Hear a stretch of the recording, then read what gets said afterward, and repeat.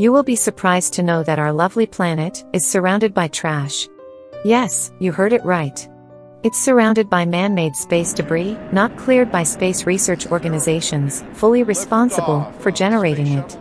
So what exactly is space debris? Well, space debris is nothing but defunct or non-functioning space machinery that keeps orbiting our planet. Examples include dead satellites, rocket boosters, discarded parts of a defunct spacecraft, etc. By the way, did you know that the International Space Station has to constantly tweak its orbit to avoid deadly collisions with orbiting space junk? A recent letter, published in the journal Science, proposes a novel solution. According to the proposal, countries whose space organizations are responsible for generating space junk must also make it a point to clear it from our planet's orbit. The proposal is basically asking for international legislation to address the ever-growing issue of man-made space trash.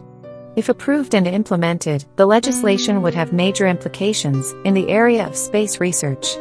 For example, every time NASA, or China's Space Research Agency, launches a satellite into orbit, it also needs to ensure that the satellite enters safely into a non-critical orbit or safely crashes into an ocean after it becomes non-functional.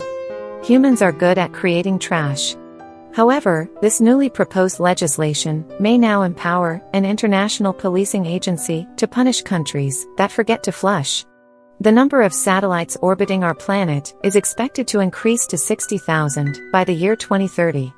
This proposal, therefore, needs to be considered seriously. Subscribe to SciTech Vault for research that matters.